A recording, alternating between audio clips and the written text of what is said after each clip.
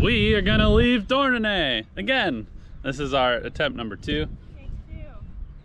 And I'd like to shout out to Phil on Sonder. He gave me a pro tip on sailing off the anchor, trying to like get the tack that you want. He said just heave the boat too, so pull the head sail out. It just keeps the boat on that tack. And that's essentially what we've did. Now I gotta just let it go.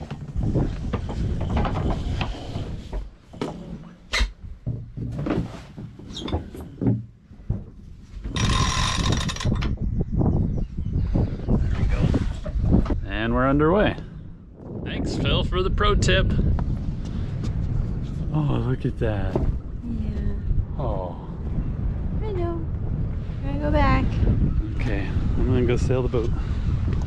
Wow.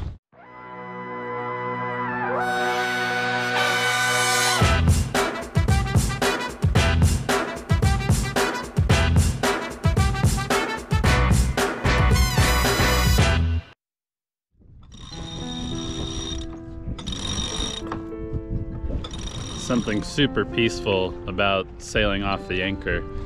It just is so quiet, and you don't have this, I don't know, this fuss of the motor. I mean, granted, the motor is nice when you're in a sticky spot, but the more we learn to sail off the anchor, the more comfortable we get in tighter spots and maneuvering the boat. So doesn't look like we'll be fighting nearly the headwind that we fought before, or the swell. Both have subsided quite a bit, though we will have a headwind. It's only like 15 knots or something, so.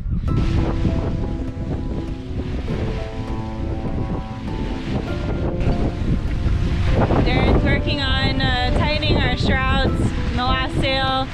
They're really loose.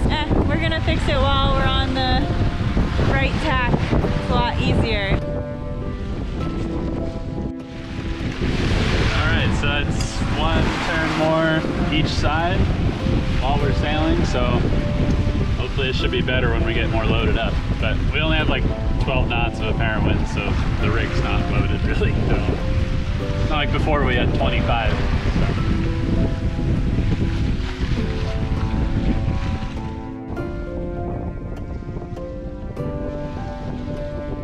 Alright, we're gonna do something we haven't done before, and that's change the head sail while under passage. We have 2 head sails. We have like 120 or 130% Genoa, and then we have our big Jenny. She's like 190 or almost 200%. And the winds are just super light. We only have, I think, like 10 knots of breeze. So we're gonna need big Jenny, I think, to get us out of here. So we did it. We got our big Jenny out. Successful launch. Like, I think the hardest part is just folding up the old sail. Like, yeah, it's just in a big blob right now. It's as best as we could fold it. I don't know how you do that professionally on deck, like how you get it just right.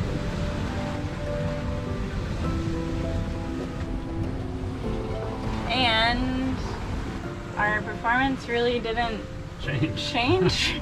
So there's that takeaway as well. The wind shifted in our favor. We're able to like turn and maybe make it past this point.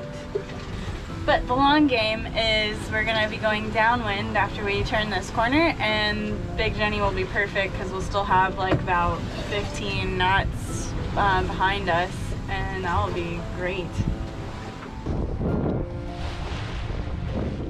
We were excited and nervous to finally make it to the pass, but all we could see ahead were tumultuous seas. Well, we are in the Raz de Sein, and it is lumpy. Super lumpy seas, and we're just trying to kind of plot our way through here.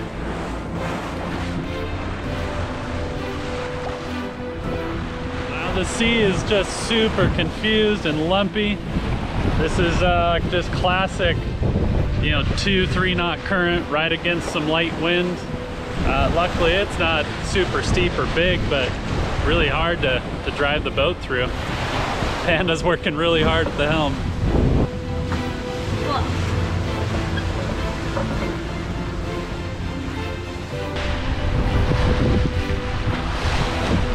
Alright, we're getting pushed out actually. Because we're going farther than we wanted to. But let's just get across this rough patch. I'm just telling you. Okay.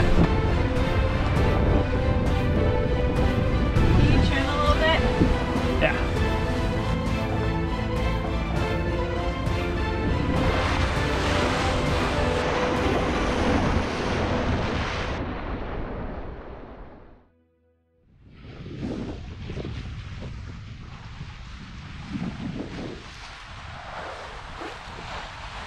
Well, we have conquered the pass. Raz de Sein. Raz de Sein, we have conquered you. It feels so good. It took so many jibes just to get through it with adverse current and wind. And so Panda is pooped. Now these are really slippery, and whenever Bye-bye. It's been a challenging but really good sail. Enjoying this last bit that we can just relax a little bit. It was really intense for a while during the Raz de Sein, and now I'm gonna relax and we're just gonna pop into a little bay for the night before we keep heading south. The majority of our sailing miles so far have been longer passages, going offshore and covering big distances. But now that we are coastal sailing, we're enjoying shorter hops, ones that we can sail hard, anchor in daylight hours, then enjoy a beer and cook a good hot meal, which usually ends with a good night's rest before the next day's adventure. Good morning. We are setting off, keep moving south, and yeah, it's a beautiful day, huh? Yeah, everyone in the anchorage left, so that's our cue to leave. Really satisfying. Just let it go. And we're turning.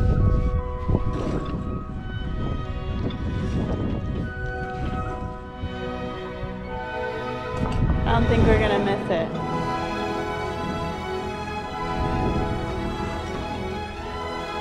Yeah, maybe.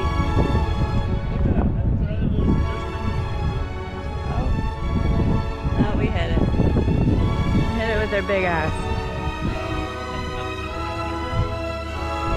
Sailed off the... We sailed off the mooring. I think we've done that actually before, but still always a good exercise. Pretty good. Yeah, good job. Woo! Welcome back, Starfire. Choo-choo! Panda train is coming. Oh, the motion of the boat gets so much better under spinnaker. It was so rolly under our Jenny. Oh, this is great. For those who don't have a spinnaker, get one. A cruising spinnaker is amazing on a cruising boat. Like, I know it's some work to set up, but it's smoother, faster, the motion is so comfortable, and it's just fun to sail. The more practice you do with the spinnaker, it gets easier every time you learn, and it's much more enjoyable to fly. So get out there and fly your spinnaker. A little difficult on a pitching foredeck, huh? Like, because we have this big swell right now, so it's uncomfortable, and I think you hurt your knee this time, was it? Yeah. I think every time you go forward, you hurt something. Yeah, it was really, I felt nauseous how bad it hurts. Like, I just need to hug the spinnaker. You just hug the bag, you're like, oh. The bag was comforting, and now, yeah, it doesn't hurt after that. It just needed to get over the initial pain. It's like when you hit your funny bone. It was exactly like the feeling. You're so right about the practice. Like, the more we do it, I mean, we did that in like less than 10 minutes.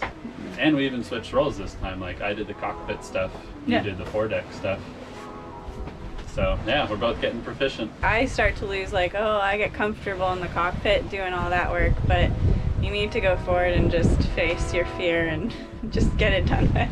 Yeah. I felt a little more confident in the setup this time. We changed it up recently, so it's still learning it, but definitely now it's becoming secondhand. That was a hell of a spinnaker day. Now we're just navigating the river entrance. Oh, we got Big Jenny out. Just rolled up to like the third reef. So that way she's more manageable. Yeah, there's just a narrow entrance and a shoal in the middle. So it's like you can choose your own adventure. Zoom out.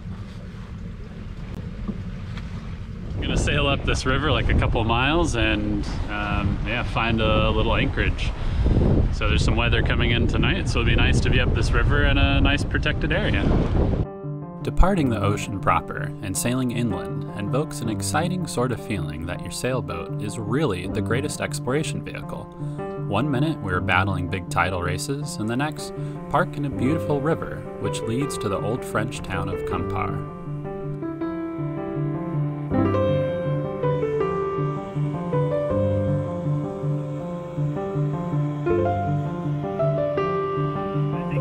The right river to come up.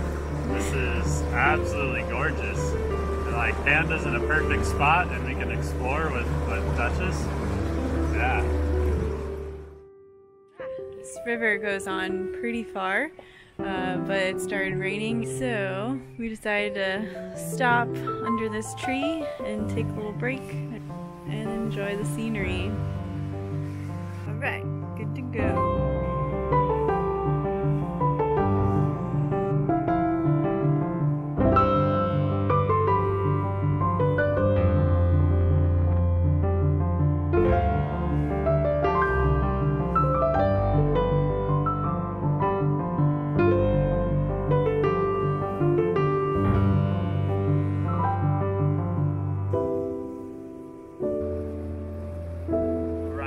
Campar, and coming up this river was a really cool trip. It almost feels like a little canal trip, especially right here in the river in the like city center.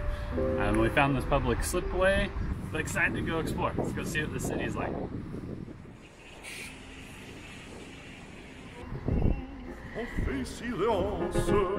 On fait silence, à qu'à se passe-t-il?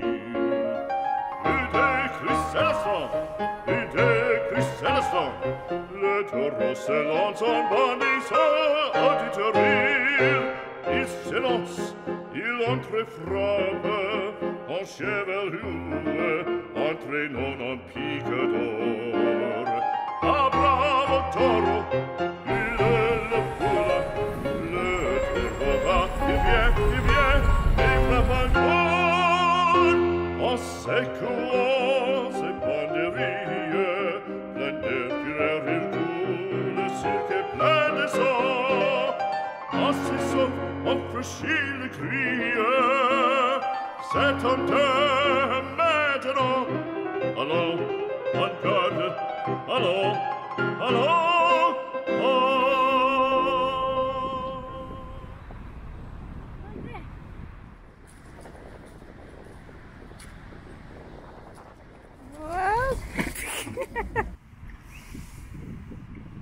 It's definitely low tide, lower than when we came in, and we keep actually running aground and we had to get the oars out, but at least it's peaceful and the river is running out, so it's pushing us along pretty nicely. Like, we don't even have to do anything.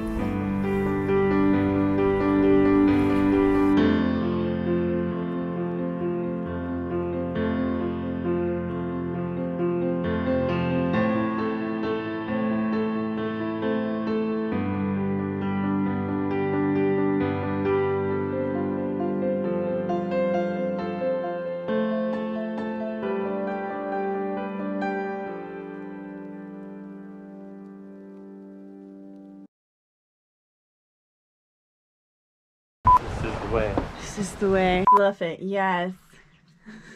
I have to pee, and this is the tack to pee on. Easy access. You need to walk me. I need to walk my panda. Oh. We're a little cooped up, I think.